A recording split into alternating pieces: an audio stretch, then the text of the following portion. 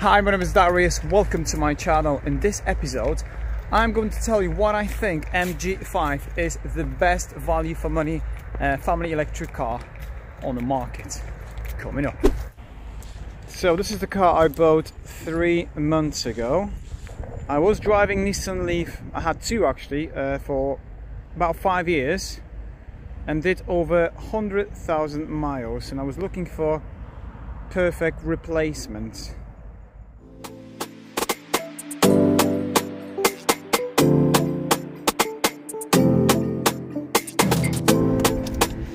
I absolutely love those charging points.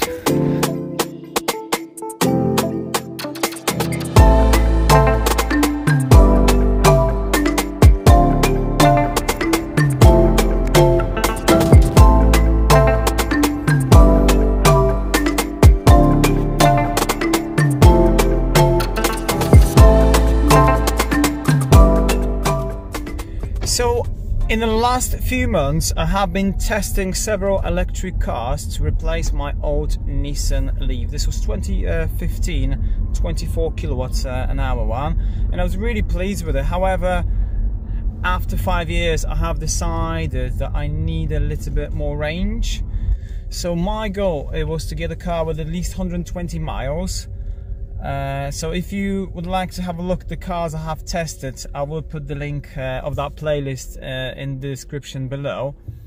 So I have shortlisted to 3 cars I really liked.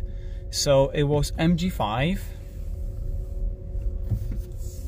Nissan Leaf 40 kilowatt hour battery, and Mazda MX-30. What I think buying MG5 is a good option if you're looking for first or maybe second electric car. First one is performance. Now, don't get me wrong, this isn't a performance car. However, the acceleration is pretty impressive, to be honest. From 0 to 60, it only takes 7.7 seconds, which is pretty impressive. Some of the competitors, such as Mazda MX-30, is just about to do a slightly under 10 seconds. So for the family car, especially a state car, I think it's pretty impressive. So going off the junctions, roundabouts, it feels really nice and sporty. I remember when I was testing Corsa E, for me the suspension was just a little bit too hard and too sporty, but here I've got the pleasure of driving and actually got the performance on the top of that, and I've got a bigger car. Second one is practicality. You can get quite easily 2 adults and 3 children in this car. On the longer journeys, we've done trips over 200 miles without any problems whatsoever. Also, boot 464 liters. It is definitely the biggest in its class. So again, when you compare this to Corsa E or Mazda or even Nissan Leaf, it is a lot bigger than competitors. We've got 2 dogs and it does the job. Get bikes in without any trouble whatsoever. Another one is the range. As I said before, I don't really need that 200 miles range, but now I noticed that actually I love it. We only charge the car once a week, which is brilliant. And then let me tell you some average figures that you can achieve driving this car. So I bought this in September 2021, when it was pretty warm. In average, driving normally, not much eco, you're looking at 3.7 miles to the kilowatt. When I was checking driving eco in the town, you can actually get about 4.7 miles to the kilowatt, which means you can get about 220 miles in the town, which is pretty impressive. When it comes to motorway, you're looking about 3.2, 3.5 maybe.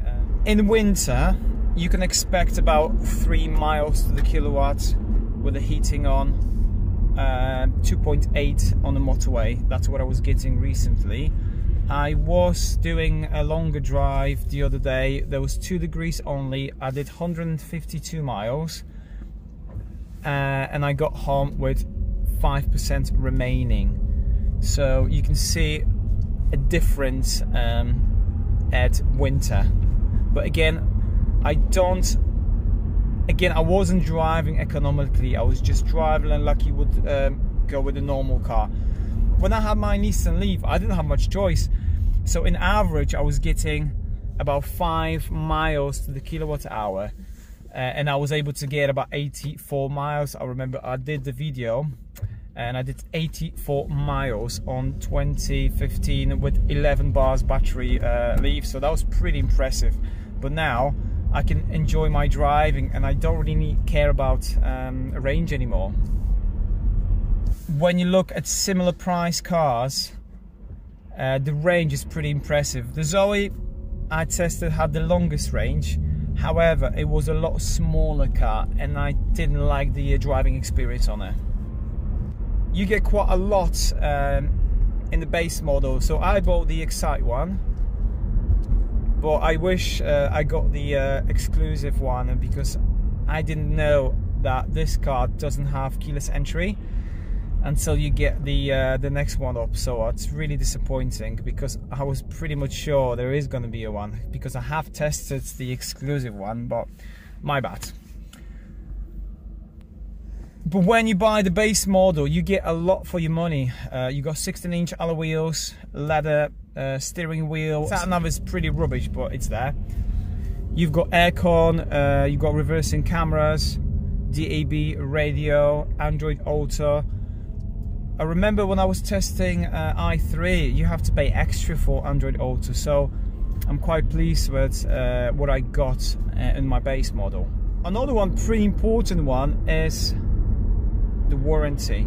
MG will give you 7-year warranty, and I believe 70 or 80,000 miles, I cannot remember on the top of my head now, which is pretty impressive. Mazda, for example, only give you 3 years, same as Corsa and other competitors. So it's just to give you peace of mind that if something goes wrong, you've got the warranty. And another one, the last one, is the price. Now, this car wasn't the cheapest from the one I tested. However, on monthly PCP payments, it was a lot cheaper than its competitors. Let me give you an example.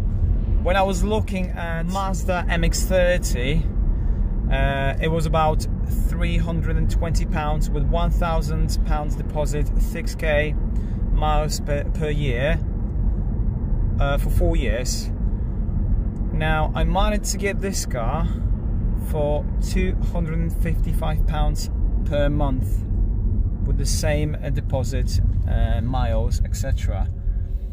Now, I don't really understand, because I was looking at some other cars, because I was really struggling to find one very quickly, because I sold my old Nissan Leaf pretty quickly, and I was worried that I will not be able to get the car for September when the kids go back to school.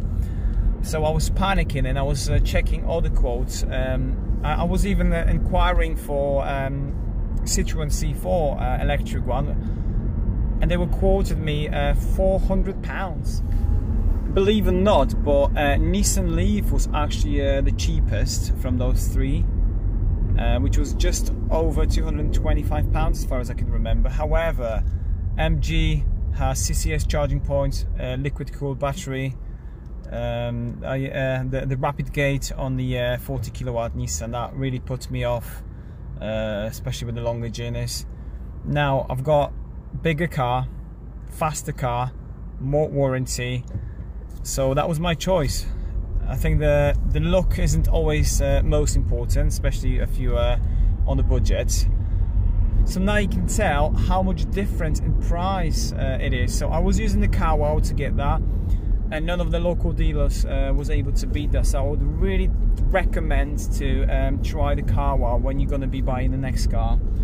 Also, please remember to use Octopus Energy to save you some money. I will put the link in the description below so you can get yourself a £50 credit for your next bill. So that always helps. And there you go, probably one of the best, cheapest-ish. As we all know, the price has gone up now.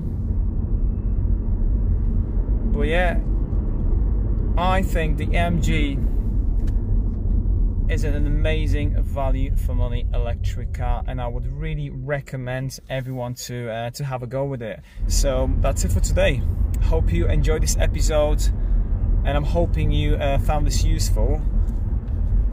And if you are looking to purchase MG5, let me know why you think it is a good option, or maybe you've got one already. I would really like to find out if you are happy with your purchase. Thanks for watching. I'll catch you in the next one. Cheers.